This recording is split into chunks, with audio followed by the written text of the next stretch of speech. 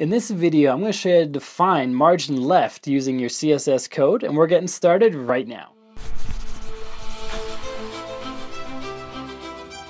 Hey, what's up? Welcome back to another video. This is Bjorn from Higher Learning Lab, where we help you code better so you can earn more for yourself, for your customers, and for your business. If you haven't done so yet, hit the subscribe button, then hit the bell notification icon so you're notified when I publish more awesome tutorials for you. With that out of the way, let's learn how to apply margin left in the screen capture. I'll see you there. And to illustrate this, I've created a simple HTML page that you can see on the left-hand side. You can see the markup of it on the left-hand side. You can see how the page displays in the browser on the right. And I want to add some margin between the green box and the red box. So I'm going to apply it to the left-hand side of the green box.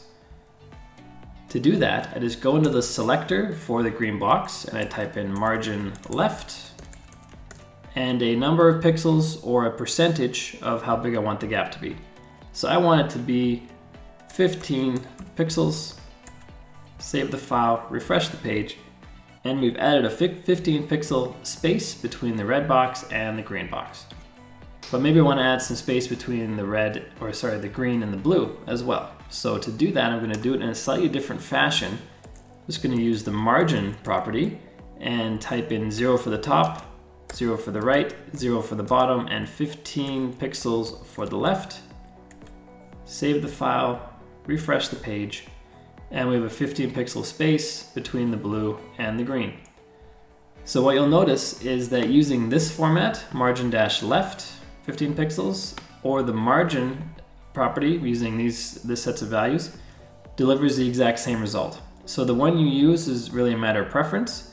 If you're going to be doing a lot of margin left, margin top, margin bottom, margin right within one selector, it's better to go with just the margin declaration because it'll save you a lot of characters, and the fewer characters you have in the file, the faster your page will load.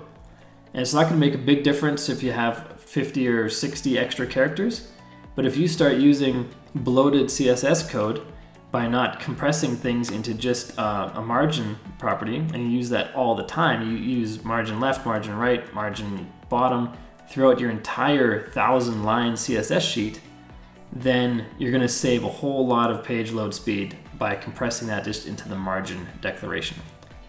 And that's how easy it is to apply CSS left to almost any element on your page. I hope this video helps you. If you haven't done so yet, hit the subscribe button, then hit the bell notification icon so you're notified when I publish more awesome tutorials. And next up is click on one of these videos that appeared on the right-hand side for more awesome learning. And until next time, keep crushing it, and I will see you in the next video.